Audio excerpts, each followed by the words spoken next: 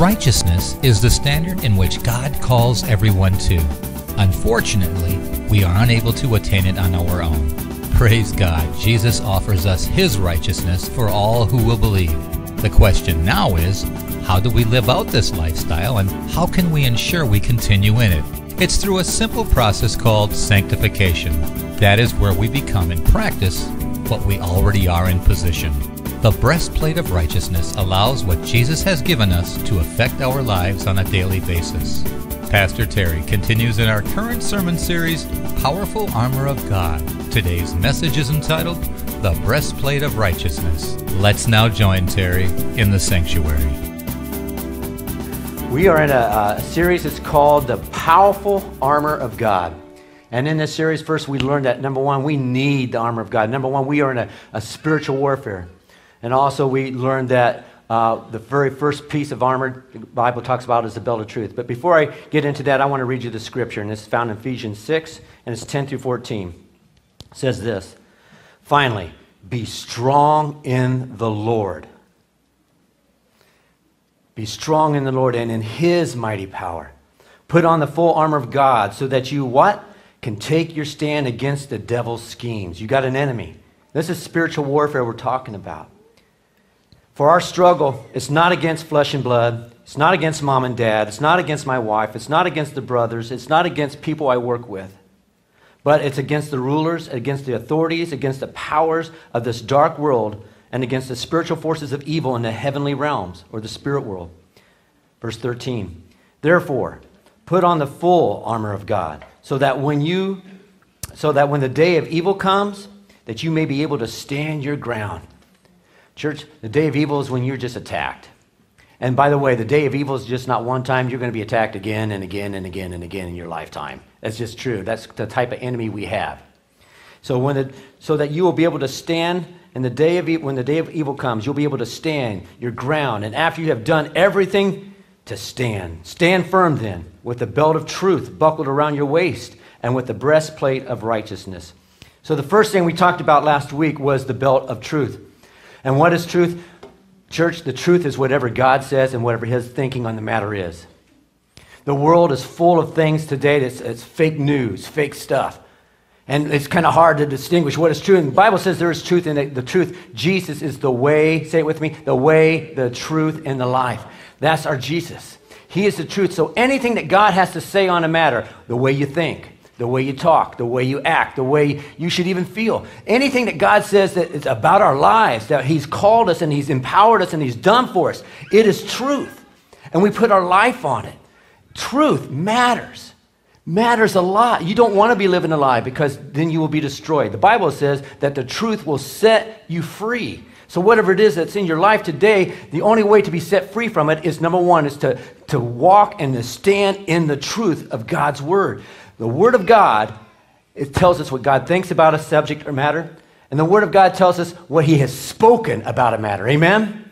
So when we read the Word of God, we're taking that truth in. I gave you a CD, and I hope that you guys listen to it. If not, shame on you, listen to it this week, okay? I've had some people come to me and say, wow, that was powerful. Those scriptures just kept coming and pouring. These are the promises of God for me, what God wants for me, what God has done for me. They're powerful. Church, those are truth. And you know what? And they will go contrary to the way the world says that you should do things. It will go contrary to the way the world says that you should act or behave or even think about yourself or think about the world. It goes contrary. Why? Because the God of this world is the devil, and he is a liar. Amen? Let me say it again. He is a liar. And everything that he speaks is a lie. And that is his attack on every one of us. He attacks our minds with the lies about Jesus. Lies about the Word of God. In Sunday school class and apologetics class, we're talking about different religions and which ones are cults.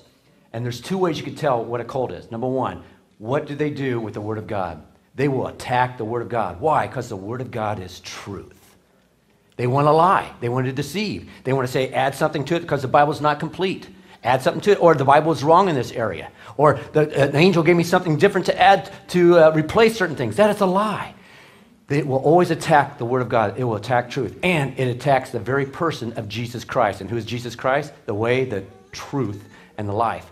So the enemy today, his biggest tactic in our lives is attacking the truth, and he's a liar. So that's why we have to have the belt of truth. We don't go to others and say, what do you think about this? We don't go to Hollywood. Hollywood, tell me, what should I think about this? We don't go to social media. World, tell me, what should I think about this? No, we go to God. We go to the source, and he makes himself available. Amen? That's powerful. That's awesome. He has given us, it's his belt. Amen? And by the way, this is a belt that you don't take off. This isn't a belt that you, every morning you go, all right, I got to put my belt of truth on. This is something that you stay in every single day of your life. And the next two pieces of armor, you will find out too that is something that we should always have on us. Never take it off. Never have a recess from it. Amen? Never have a vacation. Never do that. And then we'll find out the last three pieces of armor, those we pick up in times of need. But truth is important. And today, the thing we also want to learn is this, is righteousness.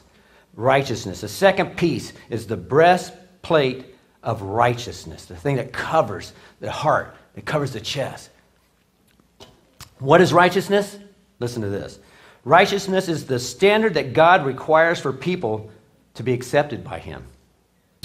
Wow. That's a high standard. God has standards for your life. If you want to be accepted by him, he has certain standards that you have to live by. That's high. God's standards are high. We don't meet those standards, do we? Has anyone met those standards? If your hand goes up, you're a liar, and then you just messed up the standard. Okay, good. We don't have those standards in our lives. What is the opposite of righteousness? Wrongness. The breastplate of wrongness. I don't know. Maybe the girdle of wrongness. I have no idea. But either way, the opposite of righteousness, of God's standards, is wrongness. And by the way, wrongness is where the devil dwells all the time. That's where he lives. That's where he operates, because that's his character. He does everything opposite of the Word of God. Opposite of truth is wrongness. So those who operate in wrongness, listen to me. Christian or not, those who operate in wrongness, you're inviting demons into your life. Not into your heart per se, but into your life, to mess with you, into your mind, to mess with your imaginations, to mess with the truth that you think, well, I thought this was true. I think the Word of God says this. I think. And all of a sudden you're confused. And that's where the enemy attacks, is from the mind. He builds strong towers of lies and arguments against God. So we need that righteousness in our lives. And if we act in wrongness, if we act like the rest of the world, we are inviting demonic influence into our home, into our own minds, into our own lives, and into our own family. Isn't that something? Maybe you've never heard that before, but that's true. Hallelujah. Because demons function in wrongness. There's a man by the name of Jim Kennedy. He did this anonymous survey, and he sent it out there, and this was the question. Why don't Christians tell others about their faith? Why don't Christians witness to other people? And so he sent this out, and it was anonymous, and he thought he would get these three answers would be the top three answers. He thought, number one, I don't witness because I'm afraid. I thought so too. I thought that would be the number one also. He thought the second one would be, I don't feel like I'm equipped, or I've never really been taught how to witness or share my faith. And the third thing he says, he thought it would come about with this survey was that I don't personally know people who are unsaved. In other words, I only run around with those in my Christian circle anymore. So I really don't know someone that I can go up and speak to and start telling them about Jesus Christ in a personal way. And when the survey came back, he was amazed that these three didn't even make the top five. The number one reason, and an overwhelming reason why people don't share their faith, is this. I don't witness because of the life that I live. They were honest about it. They knew that they were not operating in righteousness. They were operating in wrongness. They was living like the world, acting like the world. When I say the world, I'm not just talking about people. I'm talking about the world out there. Who's in charge of the world today that clouds people's minds? Satan, evil forces, spiritual darkness. Amen? Demons that are out there. That's people act like the world. They act selfish. Why do they act selfish? Because of the influence of the world around them, the influence of the demonic power around them. Why do they act so hateful? Why do they hate? Because of the demonic forces around that's part of their lives. And they act like that world. And that's what they do. So that's the reason why people don't share their faith. Maybe that's you. I want to let you know today that you can, and by the end of this service that you will want to, okay? Can I prophesy that over you? You will want to. Hallelujah. This is the center of why we need the breastplate of righteousness, because so many Christians operate in wrongness. I have some great news. When we become Christians, immediately we are given the righteousness of Jesus Christ. Remember what I said, what righteousness is? It's the standard that God says, in order to come to me, for me to be part of your life, you have to have these standards of righteousness. And church, we don't have that. But here's the good news. The moment we become Christian, God gives us his righteousness. Jesus gives us his righteousness. 1 Corinthians 1:30 says this, "It is because of him that you are in Christ Jesus, who has become for us wisdom from God." That is our righteousness, our holiness, and our redemption. I like the way the New Living Translation puts it. It says this, "God has united you with Christ Jesus. For our benefit, God made Jesus to be wisdom itself. Christ made us right with God." That's righteousness. We're made right with God. How? Through putting our faith in Jesus Christ. He made us pure and holy, and he freed us from sin. Amen? So there's two major things that happened when Jesus went to the cross. Two major things. And by the way, these things are the greatest transactions that were ever made in the history of the world. Number one, Jesus took all of our sins upon himself. The Bible says that God made him sin for us. All of our sins, the sins that you've done in the past, you've done today, and then you're going to do in the future, all of them were placed, of every person in the whole world was placed upon Jesus Christ on that cross. And he died and suffered for those things. That's wonderful news, because number one, we won't be judged for those anymore. But you know what? To just stop there is not the whole gospel. Listen to this. You want to make sure you add the second part. Number one, Jesus died and all the sins of the world was placed upon him. Number two, Jesus gave us his righteousness. He never sinned. He never broke God's commandments. He never broke God's law. He's perfect in every way. And he gave us his righteousness. He took our sin and he gave us his righteousness so that we could be right with God. That is wonderful news. That should excite you. That should say, you know what? I could share that. I could share what Jesus did. So when people talk about, let me tell you about Jesus, he died for your sins, don't leave it there. Say also, you know what? He also made you right with Jesus, made you right with God if you put your faith and hope into him. Amen? Hallelujah. That's good news. What a tremendous gift. 2 Corinthians 5:21 says this, and this is the Amplified version. He made Christ, who knew no sin, to judicially be sin on our behalf, so that in him we would become the righteousness of God. That is, we will be made acceptable to him and placed in the right relationship with him by his gracious loving kindness. Hallelujah. Hallelujah. Something we can never do. Hallelujah. That's why Paul said in Philippians 3:9, that I may be found in him, not having a righteousness of my own that comes from the law, from doing right, but that is through faith in Christ, the righteousness that comes from God on the basis of faith. Hallelujah. By the way, this righteousness, it's called positional righteousness. Because of Jesus Christ, you have been placed in position of being right with God. That is good stuff. So in other words, when God sees you, all he sees is Jesus' righteousness when he looks at you. He doesn't see your sin. He doesn't see your failures. He doesn't see your shortcomings. He doesn't see the things he sees. When you accept Jesus into your life and what he's done for you, he sees Jesus. He sees what Jesus has done on the cross, and he knows, God knows that your sins have been forgiven and paid for through Jesus' death, and that Jesus' righteousness has been transferred into your life. You now have the righteousness of Jesus Christ in your very spirit. Amen? Hallelujah. Church, that's wonderful, wonderful news. Praise the Lord. This is the first level of protection of the breastplate of righteousness. This is the first level of protection in there.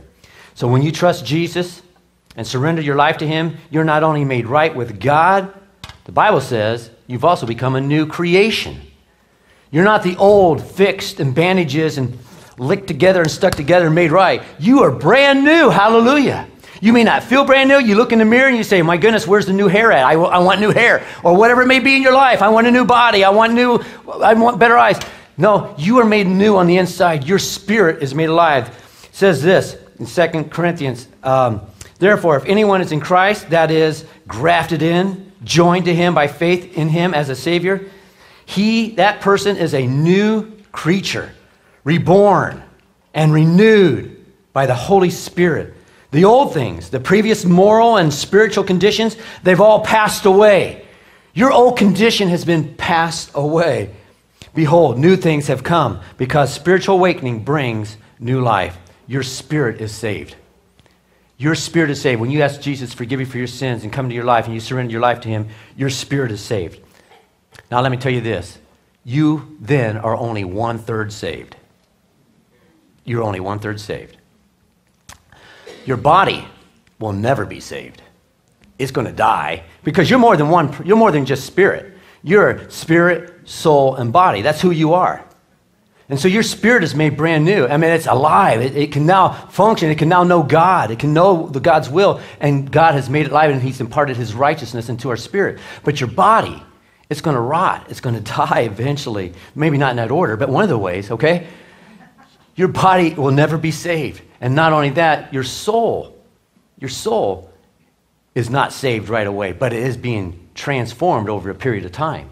So you're only 1/3 saved, and God wants to deal with your soul today, and that's what the breastplate of righteousness also does for us. That's the second part of what it does.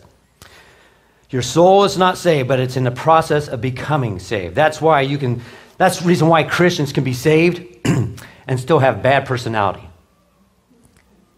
That's why Christians can be saved and have addictions. That's why Christians can be saved and have depression and have the things, because their soul is not made perfect yet. But God, in his power and in his might and through the word and through truth, what we're going to find out, your soul is renewed. Your soul is renewed, and it becomes like your spirit. It will never get to that point because we're still here on earth, only when we get to heaven. But it is being renewed all the time. You can be saved and be an undercomer, not an overcomer where God wants you to be. Amen? How many of you guys know Christians like that? Or maybe even say, you know what, that's me you're talking about, Pastor Terry. Amen? Let's be real. Let's be honest.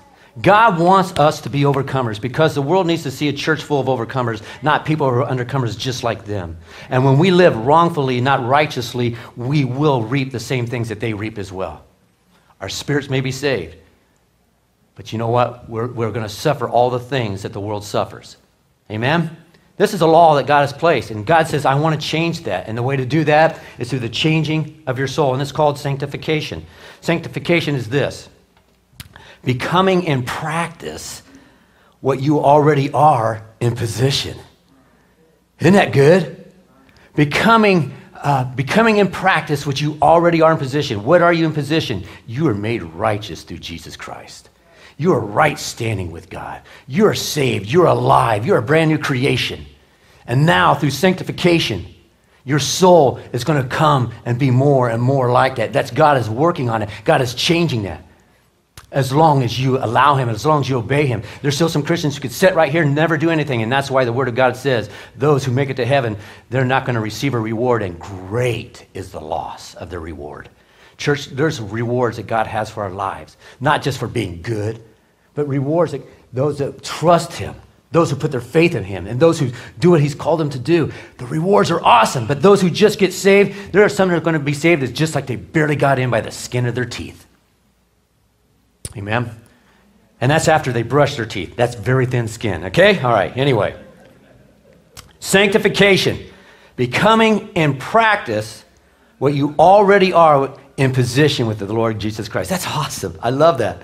God wants us to live in light of what we already are. He wants us to live that way. And many Christians have on their positional armor. In other words, they've been made right, but they're not putting on their practical armor.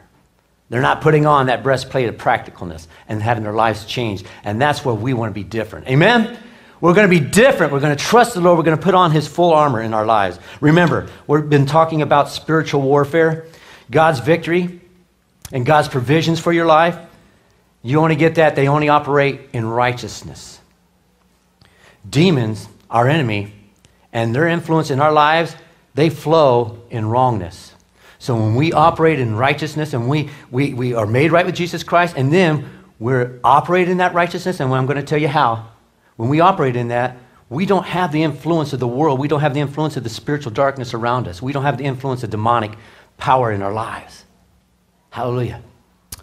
So when we continue to operate in wrongness and sin, we invite demonic flow into our lives. And who wants demonic flow in their life? Hallelujah. Hallelujah. Praise the Lord. And not only that, do you invite demonic flow in your life? You block the hand of God in your life, the blessings of God. I'm a Christian. I did this, that. That's the reason why the gospel says once you give your life to Jesus Christ, everything is going to be great.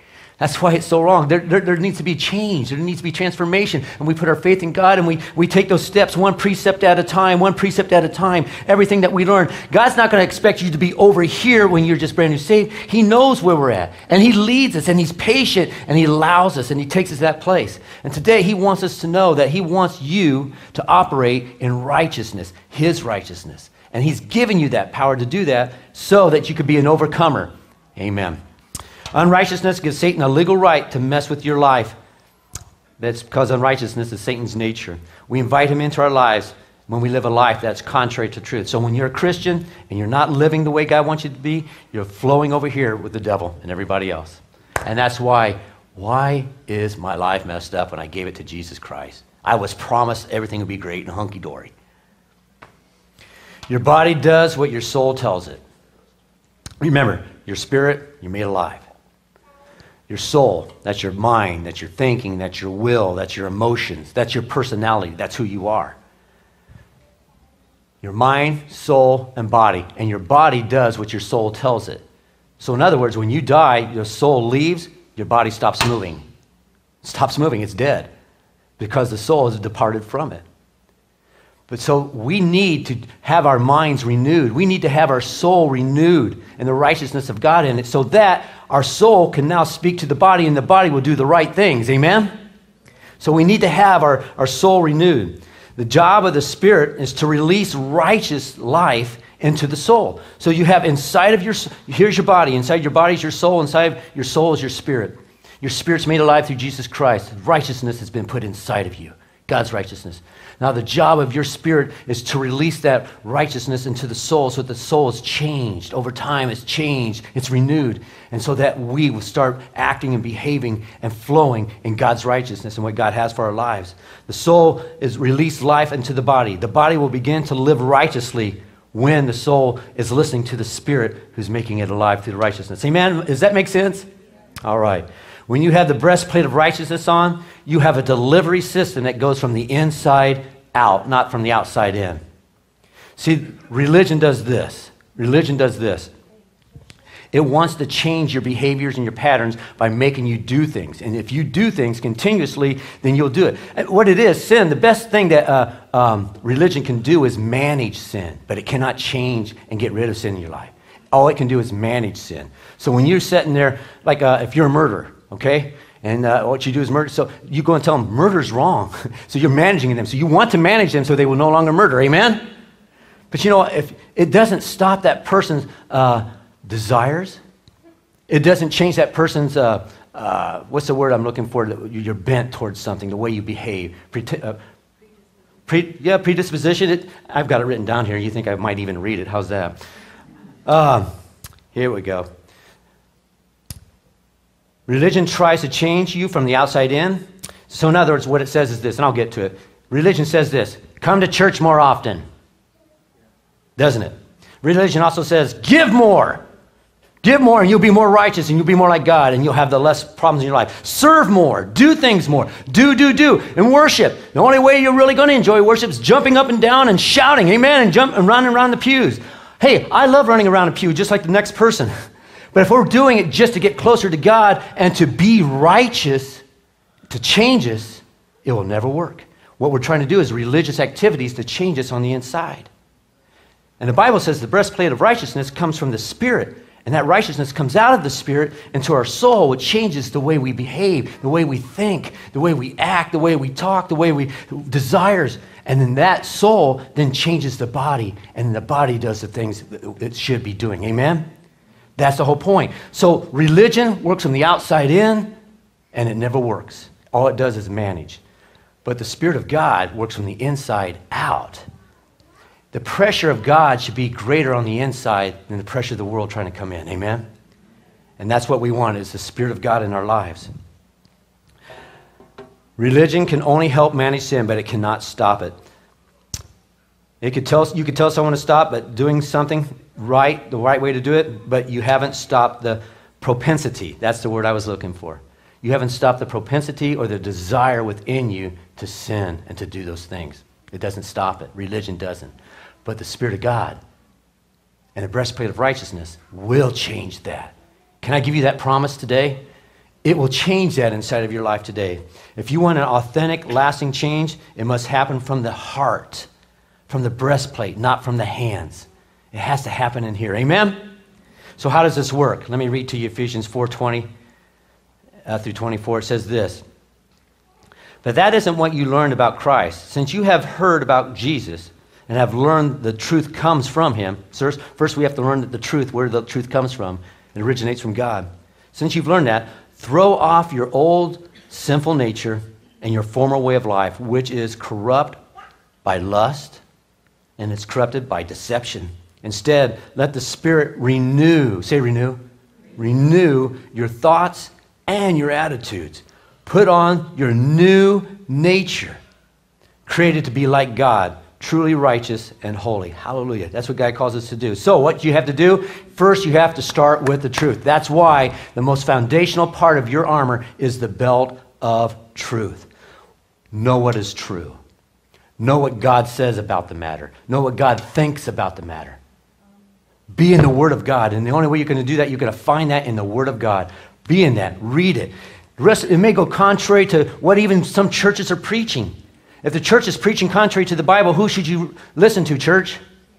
The Bible. Amen. So, if I'm preaching wrong, check it out and correct me. Amen? So, that's the loudest amen I got from you. Thank you. So, you need to start with the truth. What God says about the matter. Your job is to go back to the truth and recite it again and again and again. Recite it again and again and again and again. Who are the best basketball players there are? The ones who shoot the hoops about 500 times? The ones that keep doing it again and again and again? Or the ones who think, oh, I got this. I know how it works now. That's how you do it. See, in order for it to get down inside of us, we have to recite it, we have to listen to it, we have to speak it, we have to pray it, we have to believe it, we have to claim it, we have to make it a part of ourselves, the Word of God. The Word of God is what changes, which goes into our spirit, which releases the righteousness that goes into our soul, which changes our minds and changes who we are, everything about us. So we have to be in that Word all the time. We have to listen to the truth. We have to apply it. You could listen to preaching. Listening to preaching won't do it for you because you're going to forget everything I say. Some people, here's what's going to happen. They're going to listen to the Word of God, and it's going to hit them on the physical. It's going to hit them on the body. It's going to hit their ears. They're going to hear it and go, oh, okay. And by the time they walk out of this room, they're not going to remember anything that was said. They're not going to apply it, so it's not going to do them any good whatsoever. It just hit their ear. That's why the Bible says we should be hearing with our spiritual ears, not just with our physical ears. Amen? We need to be listening. And so some people, when they hear the truth, or they read the truth, or whatever, it just comes up and hits them on the flesh in their ear, and that's as far as it goes. That's kind of like the parable where the seed was thrown onto the hard soil and it was taken. The devil comes in and snatches it right away. You're not going to use that seed? I'm going to take it right away. That's what the devil does. He can't destroy the seed, but all he can do is steal it from you if you allow him. Or there are some people who allow the truth to come into their soul. They listen to it, they go, that's good. They might even open up the Bible and read it to make sure it's true and listen to the tape again. But then that's as far as they go. They just a little bit there. And what happens? You can't just leave it in your soul because your soul is corrupt. Isn't it? It's corrupt. Our thinking is wrong. Our acting is wrong. Our desires are wrong. We are to renew it by taking that word, taking the truth of what God says on any matter and applying it and pushing it down deeper and deeper and deeper into our spirit. Amen? And where our spirit is, there's the righteousness that God has planted in there. And as we put in the pressure of the Word of God and we just keep applying it, we keep reading it and we keep claiming it for ourselves and memorizing it and singing it out loud, praying it out loud, opening it and just saying it. And I'm telling you what that does, it just puts the pressure on the inside and allows the righteousness to come out into your soul. That's why the Bible says when we talk to our children, we should tell them about the Word of God. While they're in their beds, when they're waking, at all hours of the day, amen? You want that to be inside there so that when the Spirit is made alive, that righteousness can grab a hold of that truth and allow it to come up and affect our soul, our thinking, our wills, our emotions. Amen. Hallelujah. So memorize it. Think about the Word of God. Meditate on it. Here's a great one. Sing it. Sing the Word of God. Just apply it and say, Lord, that is me. And when you sing that, say, Lord God, that promise that you have about me, that I am made right through what Jesus has done, thank you, God. Claim it. Claim it. Thank you, God, that I am more than a conqueror through Christ Jesus who gives me strength. This isn't just wishful thinking. This is grabbing hold of what God says on the matter and pushing it inside of us. See, the rest of the world just wants to put all this other stuff inside of us, or we allow it through various other means. But the only way to have it is when we have the more of God inside of us that pushes it out. Amen? And that's when we are changed. Hallelujah. So, we've got to plant it deep, deep, deep. I love this. Who remembers Jacob? Jacob was a guy who wrestled with the angel all night long, wrestled with this angel. Why? He says, I'm not going to let you go until you bless me. Even after the angel struck him on the side of his hip and it hurt, he still held on to him. He goes, I'm not going to let you go until you bless me. Church, that's how we should do with the Word of God. I'm not going to let you go until you bless me, God. I'm not going to let you go until that's a part of who I am. I'm not going to let this word go whatsoever. You got to wrestle with it. You got to make it a part of your life every day, every hour. Amen? So fill yourself with the Word of God. Grab a hold of the truth. Then what you'll do is you'll renew your soul, and it'll tell your body, you're going to walk differently. Soul will tell your body, you listen to me because I'm in charge of you. You're going to walk differently. You're going to talk differently. You're going to think differently. You're going to desire and act differently in every way. I'm your boss. I'm telling you what to do. And you know what's going to happen? You're going to wind up transformed. You're going to wind up transformed even before you know it. And the rest of the world's going to look at you and say, you're different. You say, I don't know why I'm different. I'll tell you why you're different. Because number one, the righteousness of God's inside your spirit, and you place the Word of God inside of you, and that through your heart, because that breastplate of righteousness is there, and through your heart, the truth comes through, and you are made new. You're made brand new. Hallelujah. And your spirit and your mind is transformed. You don't think the way you used to. You don't think defeat. You don't think, woe is me. You think victory in Jesus Christ. Amen? You don't think, this is a part of my life and I'm just going to have to deal with it and that's just what I'm just going to have to learn to do. No, you say, you know what? No, I refuse that in the name of Jesus Christ because God has the promises for me and I'm claiming those things. That's what the devil wants me to think, but I'm claiming what God wants me to think. Amen? And we have to push it down again. Unless your spirit dictates truth to your soul and your soul dictates the truth to your body, all you can do is manage your unrighteousness. That's all you can do. You will not be transformed, and that's what we want. We want to be transformed, and you can. Hallelujah. We can. You want the devil's unrighteousness out of your thoughts? Well, and with this I'm closing. There's a scripture found in James 4:7. Just a second. Oh, rats. Someone took my water. You thief. Oh, I gave it away. That's right. No, that's all right. I'll be fine. I got a lot of saliva. Okay, there we go. I'm ready. All right. Actually, I don't. My mouth is very dry. Here we go. Do you want the devil's unrighteousness thoughts out of you? James 4 says this, therefore submit to God, resist the devil, and he will flee from you.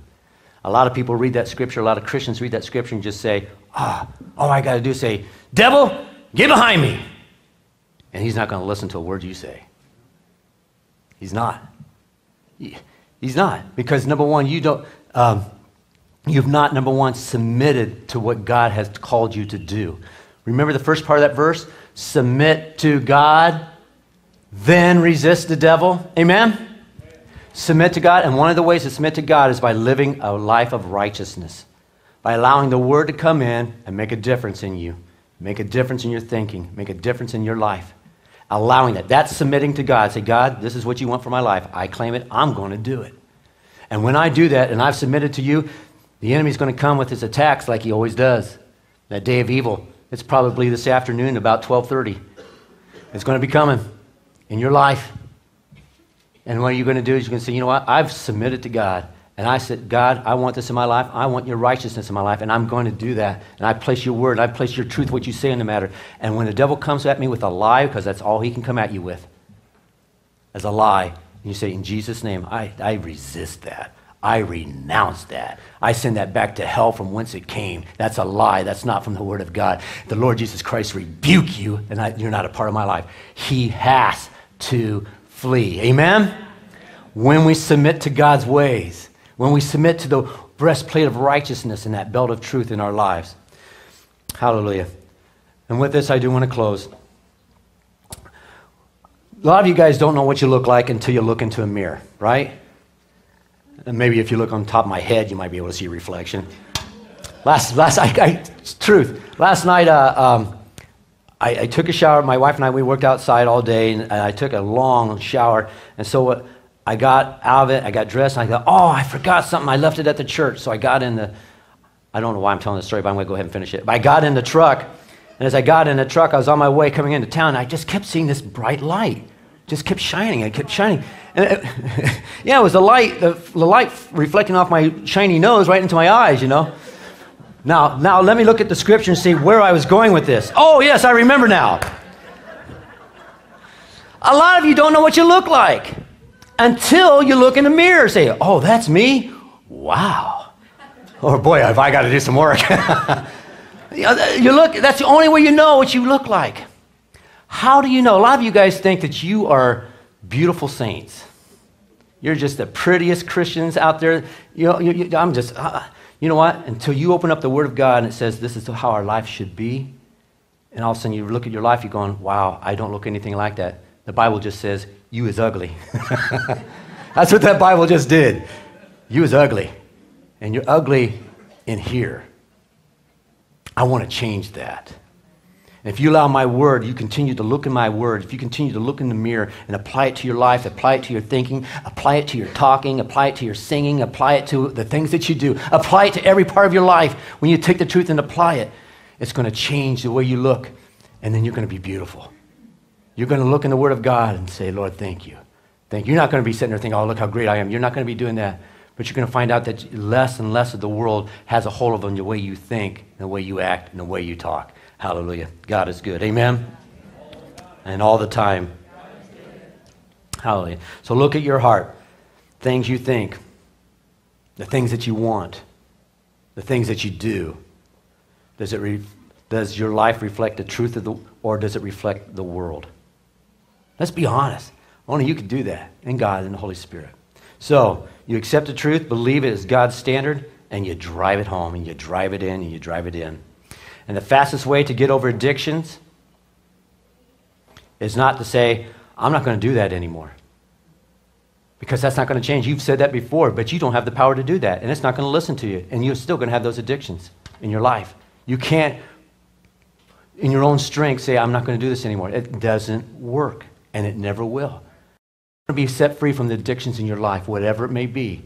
What you need the truth. You need that truth pushed down into your spirit, which God has made alive through the righteousness of Jesus Christ. And when you push that truth in, the righteousness comes out, and your life has changed. Drive it in, drive it in, drive it in, drive it in. And then God's going to open up a release valve, and righteousness is going to flow. I want to close with this scripture. Therefore, I urge you, brothers and sisters, in view of God's mercy, to offer your bodies as living sacrifices, holy and pleasing to God. How do you do that? You put on the breastplate of righteousness. This is your true and proper worship. Do not conform to the patterns of the world. How do we conform to the patterns of the world? By listening to the world all the time. Repeating the world all the time. What we need to do is just the opposite. It says, do not conform to the pattern of the world, but be transformed by the renewing of your mind. Then you'll be able to test and approve what God's will is, his good, pleasing, and perfect will for your life. Let's pray. Hallelujah. Lord Jesus, I just want to say thank you so much for your righteousness that's in our lives. We don't deserve that. You know, I did a funeral Friday night, and one of the things that I read and then I repeated, and I thought was so good, and that is this.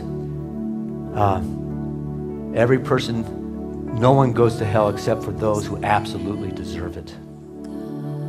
And there's no mistake. The people who go to hell are the ones who absolutely deserve it. And the people who go to heaven are the ones who absolutely do not deserve it. We don't deserve your kindness. We don't deserve heaven. We don't deserve your righteousness. Lord God, that's what you want to give us. Thank you. Lord, I thank you for every believer in here today. You have the righteousness. You have seeds of righteousness inside of you. God wants that righteousness to flow out of your spirit and into your soul. And you do that through truth. Put down into your spirit again and again and again. Putting the truth of the Word of God. Putting the promises. Memorizing the scriptures, singing those scriptures again and again and again. And then that righteousness will flow out of your spirit into your soul and renew your mind and renew who you are. In Jesus' name. While we're still praying, I want to do two things real quick. Is there someone here today who says, I'm not a Christian, and I want to give my life to Jesus? You can receive him today. You don't have to go through a class. God is waiting. And if you're here and you don't believe, God brought you here to hear this message so that you would be saved. Is that you? Please raise your hand, because I want to pray for you, and you will receive Jesus, and you'll have that righteousness inside of you. Is there anyone here today? I just want to make sure. Hallelujah. All right. And the church, the second part is for us. Have we been living the way God's called us to live? And there again, it's not about doing other than to put the Word of God inside of us. Have you allowed the world to put more of its ideas and thoughts and beliefs into your life? Have you neglected putting the Word of God in your life other than Sunday morning? Because it takes more than one day. And like I said, you could leave this place and totally forget what all was said. Have you neglected that? But you realize, you know what, I'm going to give my life to Jesus, and I want to have a change in my life. I want this righteousness to flow through my spirit and flow through my soul and into my flesh today. I want that change in my life. I want a renewed mind. And so I commit myself to have that. I submit myself to the will of God so that I can resist the devil in the times of evil, and he must flee. If that is you, now's the time to really do some business with that. Let's pray. Hallelujah. You pray. Ask the Lord for that change. This is your chance to respond to what God is speaking to you today. Hallelujah. Hallelujah.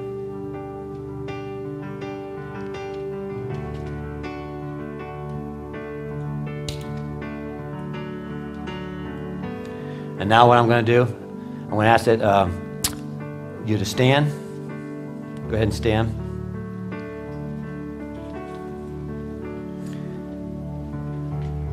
And let's just place our hands on our heart and pray with me. Father, forgive me for my sins. Those things that separate me from you. Forgive me for living like the world, for longing for the things of the world, and allowing the world to influence my life. Forgive me for neglecting your word, your words of life. Lord, I come to you right now, and I humbly ask for forgiveness. In Jesus' name. And Holy Spirit, I give you freedom to speak into my life the truths of God. In Jesus' mighty name, I want to be changed for the kingdom of heaven. In Jesus' name, I surrender. I surrender. Thank you. Hallelujah. Lord, thank you. Those who prayed that prayer, Lord God, you know. And Lord God, we're coming after you. And Lord, we're going to put on, always wearing the belt of truth, but Lord, today, some of us have put on not only our stationary breastplate of righteousness, Lord God, our positional breastplate of righteousness, but Lord, today, we are putting on the practical breastplate of righteousness that our lives may be different and changed through your word. Amen. If you have made a commitment to Jesus Christ after listening to this message, or if you have any questions concerning our ministry here at Faith Outreach Center, we would like to hear from you. Please contact us through our website at www.faithoutreach.cc, or you can call us at 574-223-7631. We would be happy to assist you in any way we can. On behalf of Faith Outreach Center, this is Roger Vogel saying, God bless.